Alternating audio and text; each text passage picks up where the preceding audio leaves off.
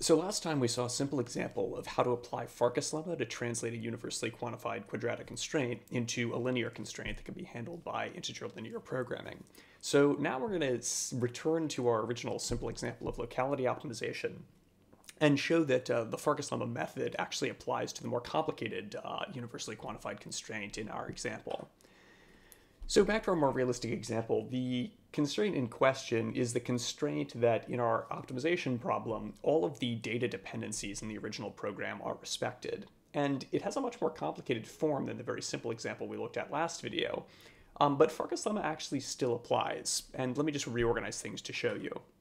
So first, let's reorganize to isolate quantified variables. So I and j are our quantified variables, and then sp, dp, sc, and dc are our non-quantified variables, or our decision variables.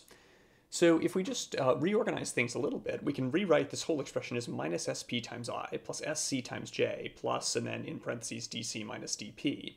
Now this is actually an affine expression in the quantified variables I and j, if you think of these guys as constants that we're going to select.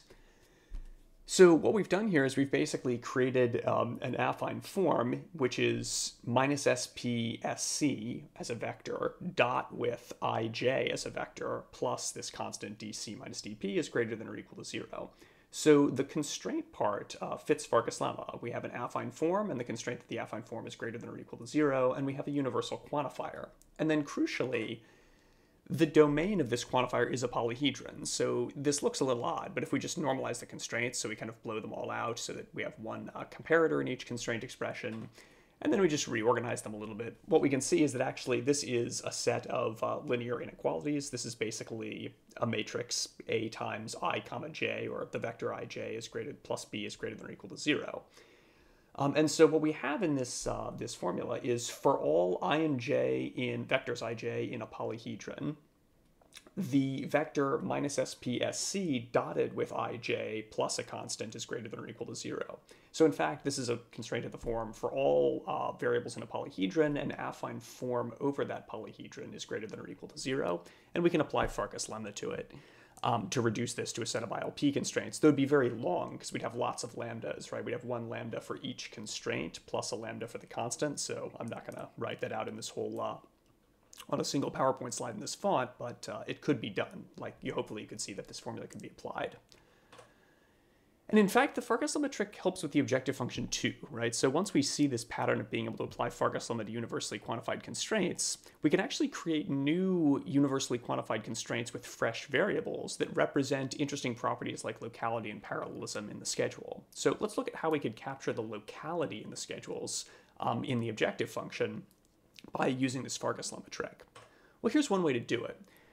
We're going to create a fresh variable that represents a bound on the time between producer and consumer executions. So what we're going to do is we're going to add this extra constraint, and I'm putting that in air quotes even though you can't see me, and it's going to be almost of the same form as our dependence constraint. So we have our constraint which says all the data dependencies have to be respected, which means the time at which I is produced must be less than or equal to the time when j is produced if statement I sends data to statement j.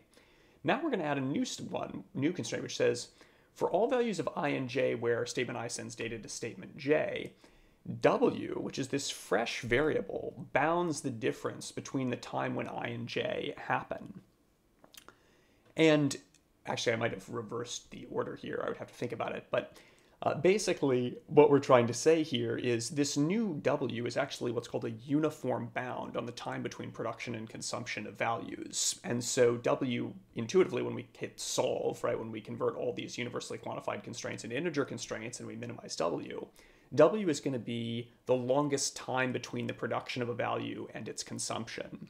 And so actually, as w gets smaller, the locality in the schedule gets better. And so in a sense, w is capturing how much locality there is in our calculated schedule. So we'd apply Farkas lemma to each of these universally quantified constraints, because again, it's actually a positivity constraint or a non-negativity constraint on an affine form. And we would solve it using ILP and get an answer. In fact, in general, we might want something a little bit more sophisticated as an ILP encoding for locality, but I'm not going to belabor this point. There's more complex and more sophisticated ways to encode the locality of a schedule using this kind of constraint, but you can read about those in papers, and I'm not going to go over them in great detail. The other thing is we can actually use a similar strategy to push dependencies further apart to create parallelism. So in the same way that we can create fresh variables that represent the time from production to consumption of values and minimize them to reduce the time from production to consumption of values, we can also create variables that represent the difference between production and consumption time of values and force that variable to be larger or try to maximize it in order to push dependencies apart and create parallelism. So for example, we might say maximize E, where E is a fresh variable and E is a lower bound on the difference between the production and consumption times. And then so that E isn't infinity and we get something tractable, we can say create some number like 0, 1 or 20 or some upper bound on the number of loop iterations in the new schedule between production and consumption of values. And actually, it's not exactly this, but something very similar to this kind of formulation is used in what's called Futre's algorithm, which is a classic polyhedral scheduling algorithm, where you basically try to, at each step, iteratively maximize the number of statements that have a dependency that are assigned to different outer loop iterations. And multiple dimensions can be handled iteratively. So here we're looking at a one-dimensional example of how to schedule. And typically when you have multi-dimensional schedules where you want to create loop nests with multiple levels, you compute the loop nest from the outermost level to the innermost level. So basically you initialize your data dependence graph, and then you create a scheduling problem that corresponds to computing the schedule at the outermost loop level. And once you've found that schedule, you check for dependencies in the dependence graph that are carried or satisfied by the outer loop. So where basically the producer statement is in an earlier outer loop iteration than the consumer, and you prune all of those dependencies, and then you set up a new problem, and you resolve it for the next innermost loop level, and so on. And so it looks something like this, right? You would basically, and things like Futre's algorithm and Pluto basically follow this template. You initialize, or the ISL scheduler, you initialize a data dependence graph, and you set your set of schedule vectors to be empty, and then while your dependence graph is not empty, you solve an ILP that optimizes some objective that you want to improve, like locality or parallelism, over your dependence graph, and you append the schedules you computed, which represent the next level of loops in the loop nests, to your schedule vectors. And then you delete any carried dependencies from the dependence graph based on the schedule you just computed. So that's sort of a very broad outline of how polyhedral scheduling works. You use this sort of encoding method that relies on Farkas lemma to turn the universally quantified constraints that represent things like data dependencies, locality, and parallelism into ILP constraints, and then you set up an objective function that represents something about the properties of the program that you want to optimize, and you run it basically over and over again, constructing levels of the loop from the outermost to the innermost. So once we've gotten our polyhedral schedule, it's actually just a giant list of affine functions that map our statements in your original program to times. So how do we actually turn something like that back into for loops? Well, that's its own very difficult and interesting topic, and it's something that we'll talk about in the next video.